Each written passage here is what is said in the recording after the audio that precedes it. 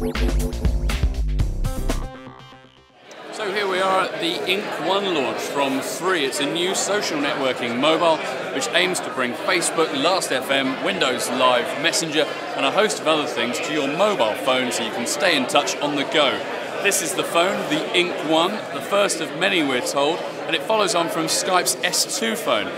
Designed by the same people, manufactured in China by a company called Amoy. You get a 3.2 megapixel camera on the back, HSDPA connectivity, a host of other things, no GPS unfortunately. So, what do you get? Well, the interface is very simple to use. It's a carousel at the bottom which gives you access to a number of features such as Gmail or Facebook.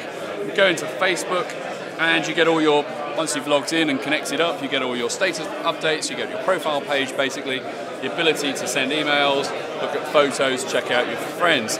It's all very simple stuff. The same Skype application as found on the S2 gives you Skype on the go, all very similar. Now, instead of costing massive amounts of money, because it's a very basic handset, it's only going to cost you £15 a month on contract or $79.99 if you want to buy it as a prepaid option. And apart from the fact it's quite small, the only other thing we can find that's problematical with it is it comes with a standard keyboard. Now that's great for the kids who can text, but for me who's been using a BlackBerry for a long time, a QWERTY keyboard fan, it'd take me hours to type anything on this. However, 3 and INQ, the makers of the phone, have promised a QWERTY version for next year, so that's worth mentioning.